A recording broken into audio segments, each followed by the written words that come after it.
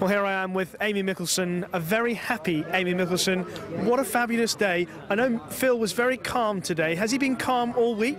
Very calm. He's been enjoying it so much, and he always seems to play well when he's having fun. He's been relaxed all week. He's been enjoying the process and really embracing this venue. And what was he like this morning in terms of his hopes for what could happen today, being, what was it, 5 shots behind? He was very confident. Really? Yeah, very confident, relaxed, excited for the day. Yeah. He said, "I'm going to go bring you home a Claret Jug," and I mean, I always have confidence in him, but he was especially relaxed this morning. Yes, and looking forward to it. At what point during the day did you think this is going to happen? 15 and 16 goosebumps, probably from the head to the tips of the toes, and it's a very surreal feeling right now.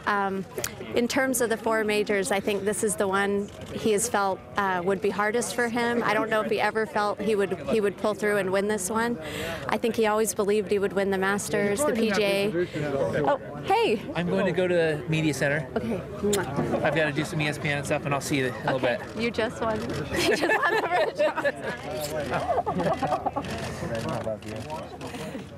That's a real moment indeed. Absolutely sensational to see the family celebrating like that. So, well.